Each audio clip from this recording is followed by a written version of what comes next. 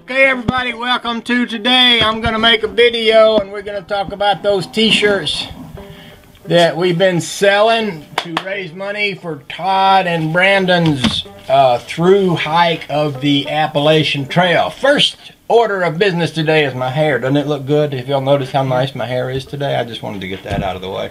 Second is that we have reached our goal of 25 shirts. Let me show you right here.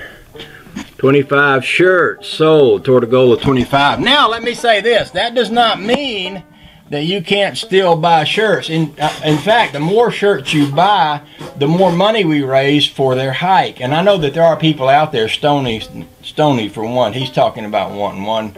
And there are other people out there who have talked about, you know, waiting until payday and such as that. So just go ahead and buy the shirts. It's a good thing. If we sell 50, if we sell 150, if we sell 19,227, it's just going to be grand. So buy them shirts if you want them, okay? Okay, that's out of the way. Now, next point, point C.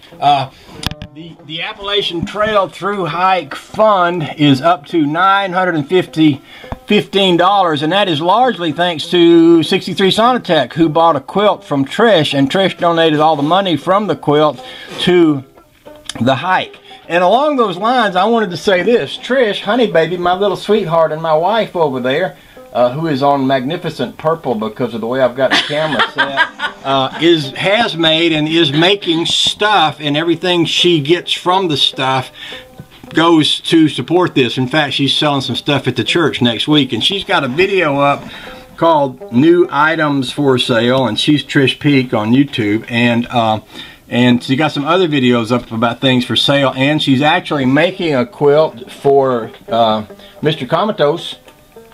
She's going to make him like a full-size quilt, and he's going to pay for it, and all of that money is going toward Todd's too. So a lot of money is going through the Appalachian Trail hike, and I just wanted to take a second and thank all you YouTubers, because you're all fabulous and you're doing a great job, and we're kind of having a lot of fun with this, and it's awesome.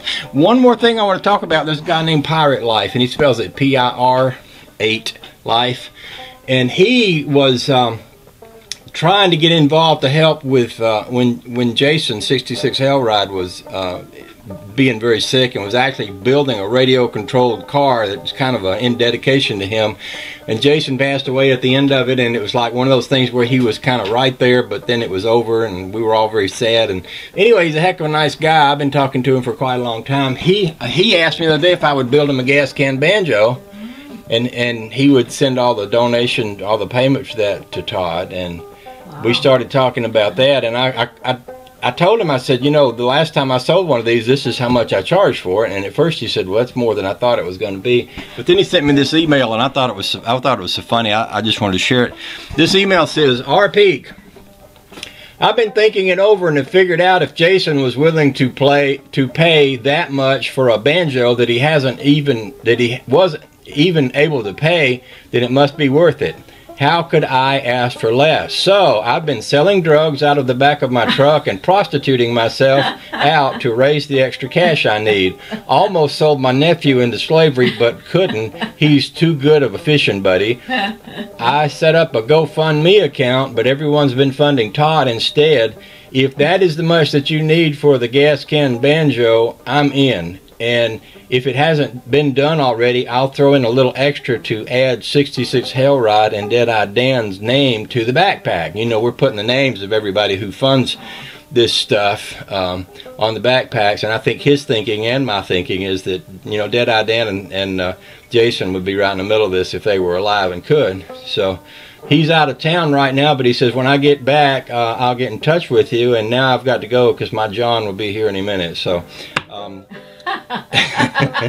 anybody with that good of a sense of humor and can write that well needs a gas can banjo. So we're in negotiation now. He's got some parts and things, so we're going to figure it out. But it looks like I'm going to be, I said I wasn't going to make another can banjo unless it was for One Lonely Farmer, because I kind of had him on my list as somebody I thought I might make one for someday. But sometimes you change your mind, and this seems like a good idea, you know. If I make a can banjo for him and it helps fund Todd, that's a good thing. So anyway, that's where we're at. So to sum up, feel free to buy all the t-shirts you want. If anybody wants to just plain donate, that's fine. If you want to buy something that Honey Baby has made, say hi, Honey Baby. Hi, Honey Babe. Just go over to her little site there, and you can look at the things that she's got, or you can send her an email and say, hey, I want a quilt, or I want this, or I want that. But just a great big thank you. Todd has said, in fact, he's got his own website, Todd Heckle. Let me show you his website.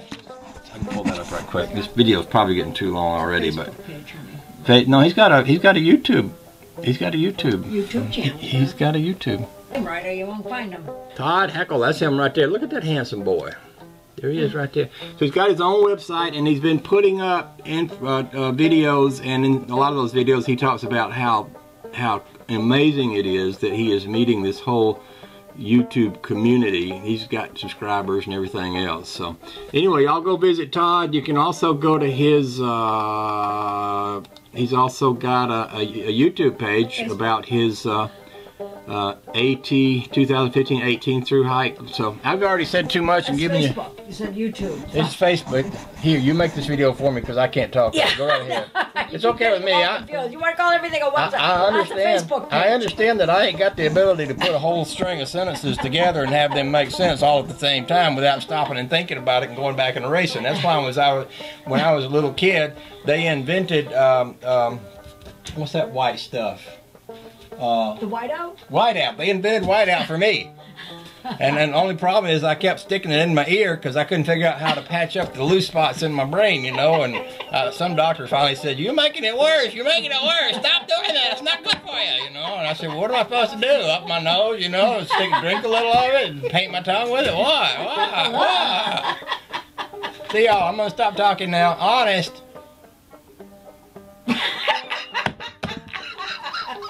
As if that were possible. Say that again. I want to go up and start making a quilt. Woo! Whoa! Woo! But I still got Todd's to make. Sorry, Todd. Yours might go in the back burner. So I can help raise money for you. What can I say? Oh well. Oh well.